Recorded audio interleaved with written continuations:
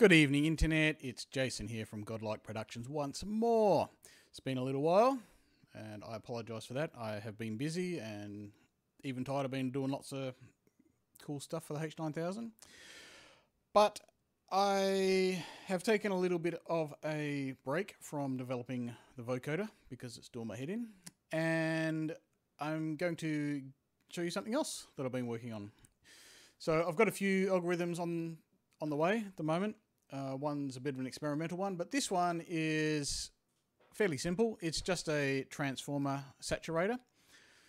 So basically you feed a audio signal in and you can simulate basically saturating a transformer, overdriving it, you know, making bad things happen to the signal. This is meant as a more of a sort of distortion, or yeah, more kind of distortion or overdrive, or yeah, it breaks up your audio anyway, so it doesn't sound pretty, shall we say?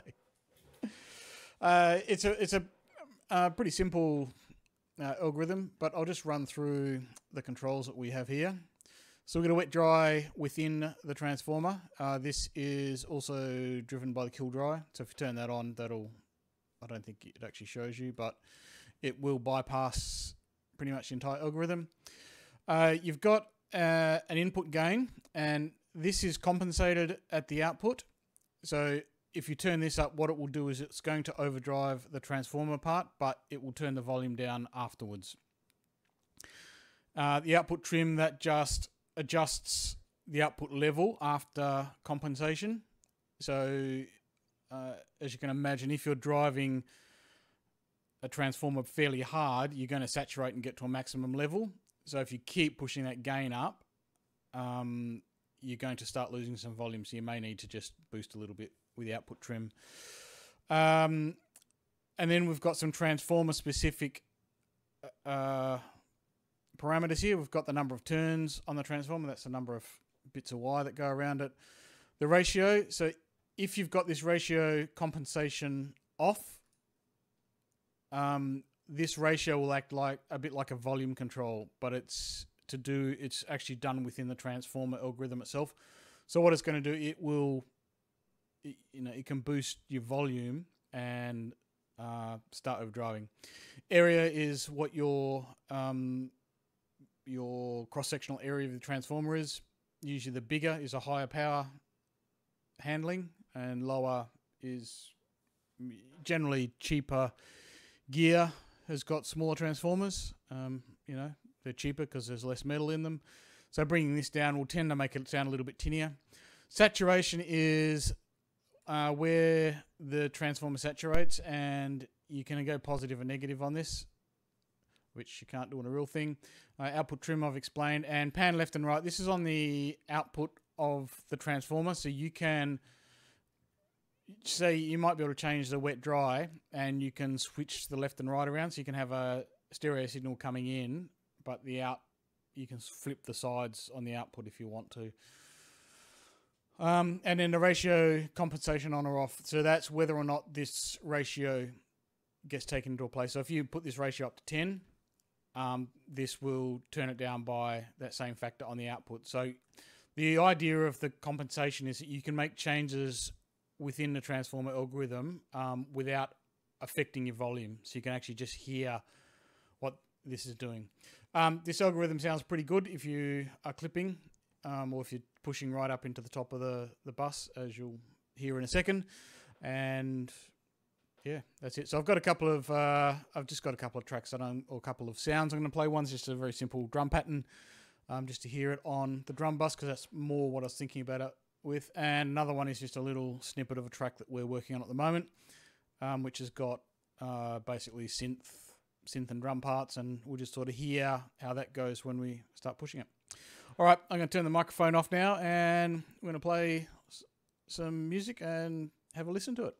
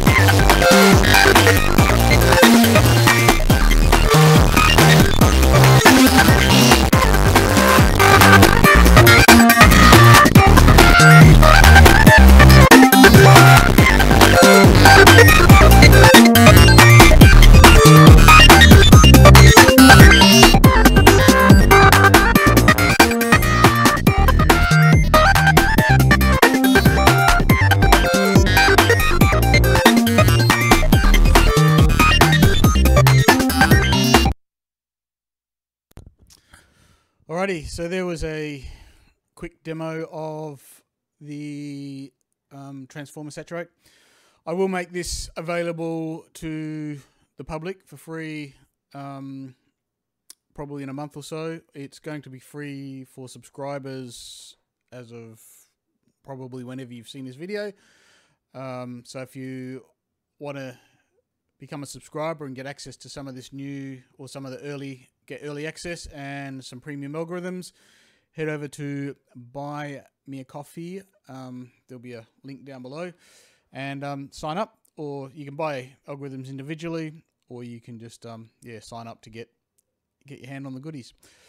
I've got a couple of other experimental ones that I'm working on. One of them is it's sort of like a volume chaser. So essentially what you do is you set a volume target, and there's an algorithm inside that will chase, the gain will chase to automatically try and give you that volume.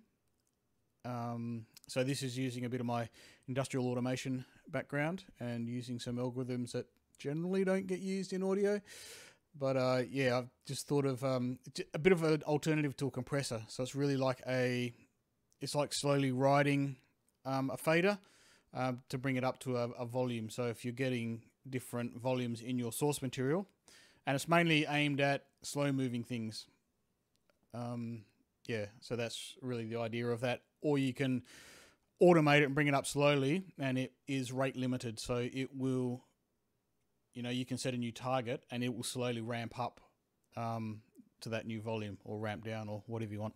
But anyway, that will be coming up soon. I haven't tested that very much at the moment, so I still need to do a bit of work on that. Still working on 32 voice vocoder. Hopefully getting a little bit closer to that now. But yeah, it's proving to be tricky. Anyway, thanks all for signing in. Big thank you to all of my subscribers. I'll put a thank you at the end of the video, just to remind you that your support really is valued. It gives me impetus to keep doing these things and these videos and creating new algorithms for you all. Anyway, thank you all, and I'll sign out now and talk to you again soon. Bye.